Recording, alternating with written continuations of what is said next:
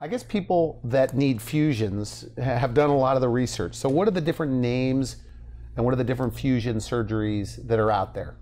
And what do you recommend? Well, most of the surgeries that are performed today are under names like posterior lumbar interbody fusion PLIF, which we have been performing since the 1950s, or transforaminal lumbar interbody fusion TLIF, which is we are performing since 1980s.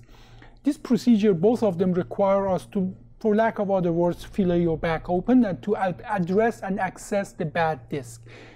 Since so you cut the back open completely to have better access to the spine. Yes, you literally visualize. I mean, the muscles spine. are detached Completely. Okay, that's standard. And that is, unfortunately, most of the surgeries performed even today in 2019 are performed that way. For the last 20 years, we have come with other ways of approaching the spine, like something that we open up your belly from the front to get in. We call anterior lumbar interbody fusion ALIF. Or if we go a little to the side of the belly, but we still open your spine, we call it oblique lateral interbody fusion anterior to psoas. That is the OLIF version that goes through the belly, OLIF, not ROLLIF.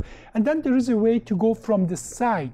Those are called XLIF or lateral lumbar interbody fusion LLIF, where we open the belly from the side to get access to the spine. In our approach, OLLIF, we don't go through the belly, we don't go through the back muscles, we go through a very thin layer of the tissue between the muscles that are in the back and in the front. And that is why we call it oblique lateral posterior lumbar interbody. So you're kind of going in with instruments, kind of just pushing the muscles out of the way? That's correct. Gently moving them out of the way. Not cutting anything? Not cutting anything at all, except a small incision about ½ an inch on the skin to get our access portals in. Now there's less than about 30 guys doing this regularly in the world or in the country. Because it's very demanding. Learning it is extremely demanding and time consuming to learn this procedure. Okay. To be able to do that surgery to that amount of small portal without damaging all the surrounding tissue. And you teach other medical doctors, spine surgeons, neurosurgeons across? We have built a whole campus around teaching it to other surgeons. And insurance covers this, right? Absolutely. Medicare, Medicaid, I mean, everything's pretty much covering this? As a matter of fact, this is a true story.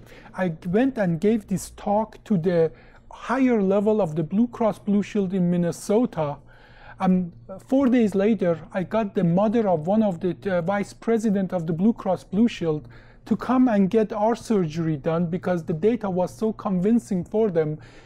He stopped the surgery of his mother the old-fashioned way and sent that patient to us to get the surgery done our way. By the way, everything went well. The mother is happier, as happy as she can be. So, but this is actually, once people start looking at the data,